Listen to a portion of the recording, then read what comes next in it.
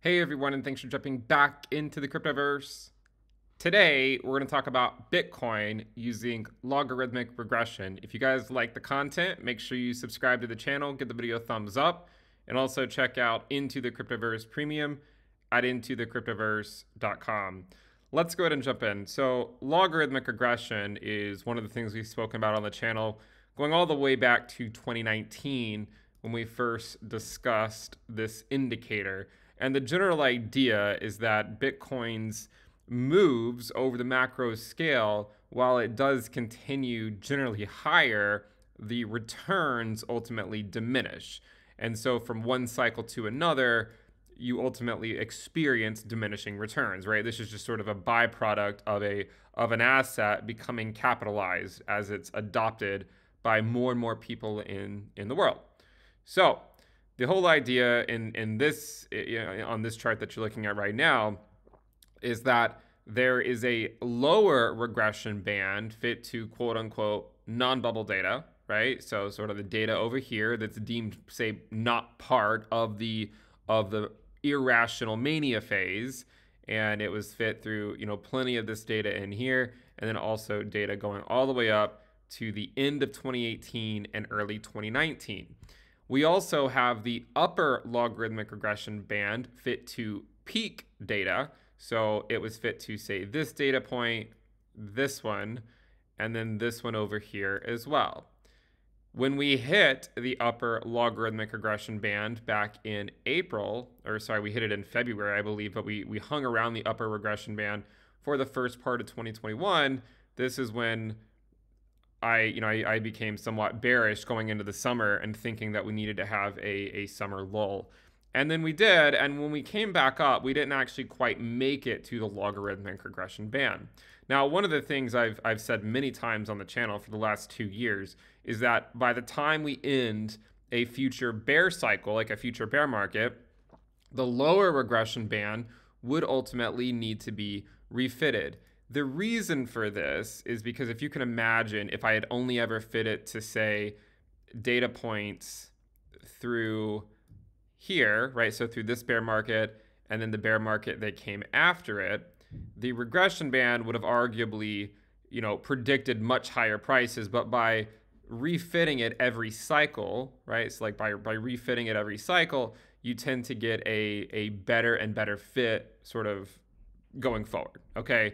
And that's why, I do think it would be prudent for us to ultimately get a slightly better fit before we get into, into the full-on next bull market.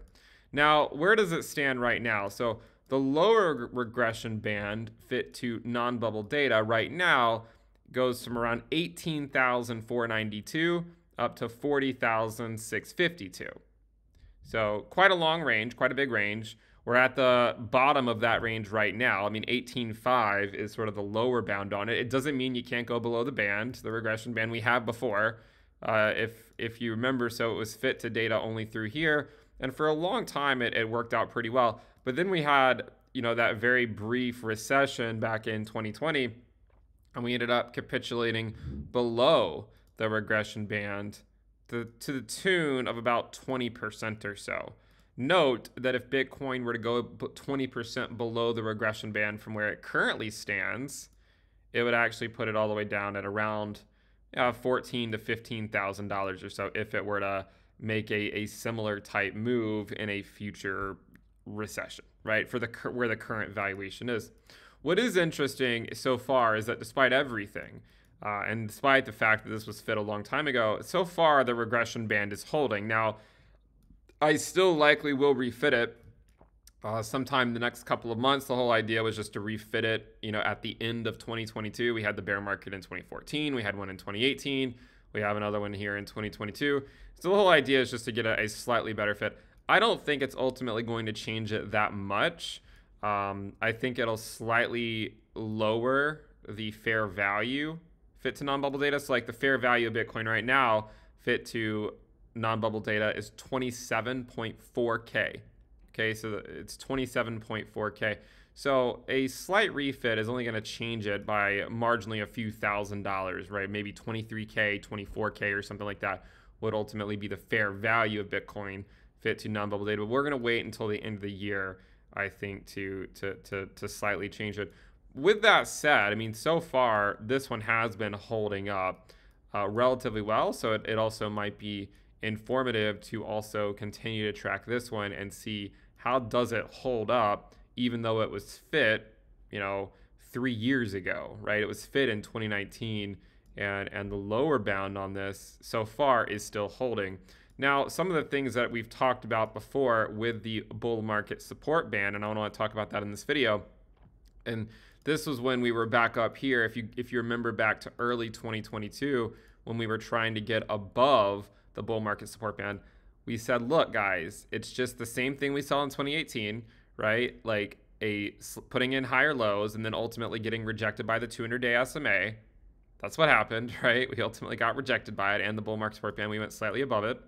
And we said that for us to have any real chance of getting back above the bull market support band, we need for the price to go back to the lower regression band. Okay, this was the argument back then, was that for us to actually have a realistic chance to get back above it. So that's why back over here, I wasn't that optimistic that we would get back above it if you think back to early 2022. And the idea that we would just get rejected by the 200-day, fail to put in a higher low, and then ultimately capitulate. Now we find ourselves at the bottom of the lower regression band. So what that means is that there is at least a reasonable chance, right? There's a non-negligible chance that we could, in fact, break above it. Now, it doesn't necessarily mean that the bull market is about to take off. I would still contend that we likely have another year of accumulation ahead of us where you could still, in fact, go lower. But it would at least be the first positive sign that Bitcoin has seen in a long time. One thing that I think some people perhaps forget about is that in 2014, we actually put in a low. We went up to the bull market support band, sort of right above the regression band, got rejected, went up to it again, blasted through it, only to then capitulate one more time at, in Q3 of 2015, where we actually technically put in a slightly lower low compared to where the first one was. And if you go to, say, the 2018 bear market and then what happened during the recession, the very brief recession we had in 2020, we put in a low, and then we put in right around the fair value. Then we put in a lower low, which went below the regression band, we put in a higher low, but it was below the regression band at the time. This was actually caused, of course, we know, that was, right around the time of the pandemic.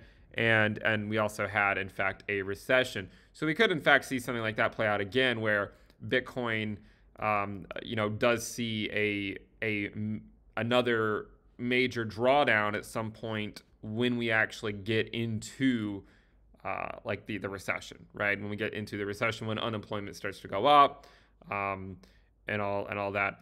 If I were to, speculate on what this accumulation phase, if we are in the beginning of it, what it would look like, would probably be more like this than this one, right? If I had to guess.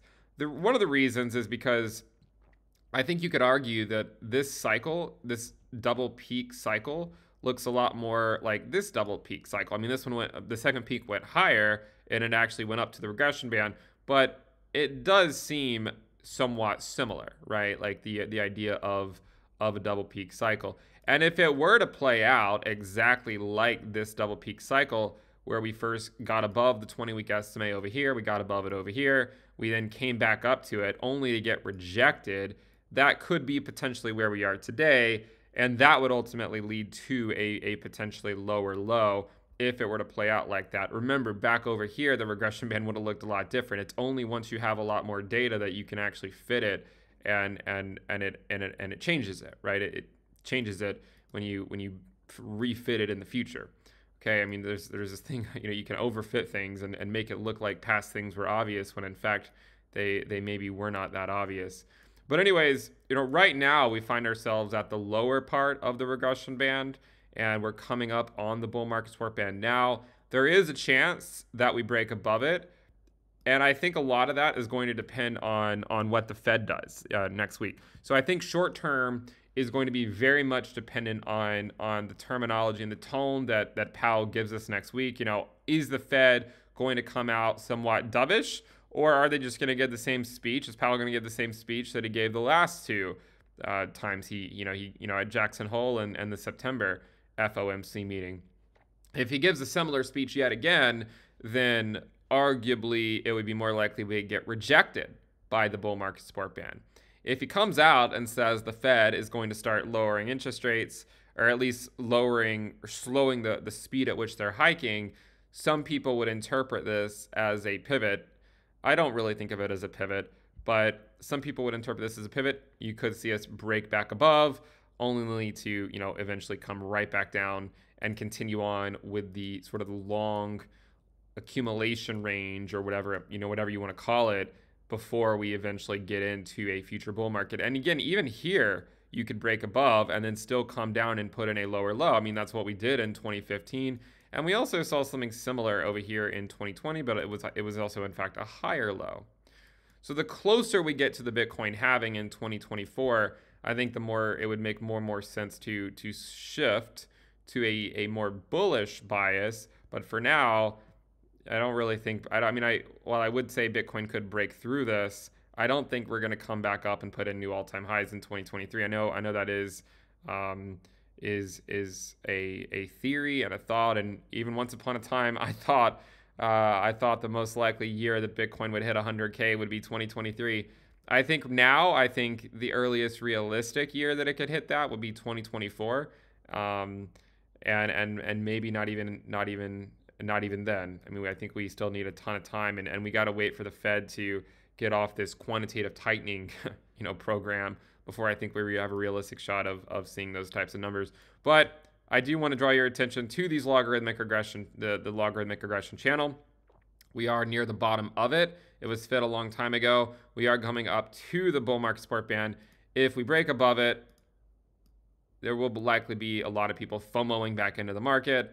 At that point, you could easily see it come back down. And if we get rejected by it, if Powell comes out and is super hawkish or something, which could happen. I mean, core CPI is at new highs. It's higher today than it was for the entire year. So if core CPI comes out and it continues to come in hot, and the Fed continues to provide us with oversized interest rate hikes, then you could see a lower low sooner rather than later, and then we try to work our way out of it into the next bull cycle. But that's where we currently sit. Again, as I've said, long-term value, I think, around 20K, I think is going to provide a lot of long-term value for Bitcoin. Is it going to give you the best price in the short term? It's hard to say. Short-term moves are very difficult to predict. At least for me, they are. But I do think around these prices, over the macro scale, is still going to be a relatively attractive price. Let's see what Powell comes out with this week, and depending on which way the direction that the Fed gives us, I think will ultimately decide whether we break through this or get rejected by it again, and then we'll continue along that path. All right, if you guys like the content, make sure you subscribe to the channel, give the video a thumbs up. We also do have Into the Cryptoverse Premium at intothecryptoverse.com. I'll see you guys next time. Bye.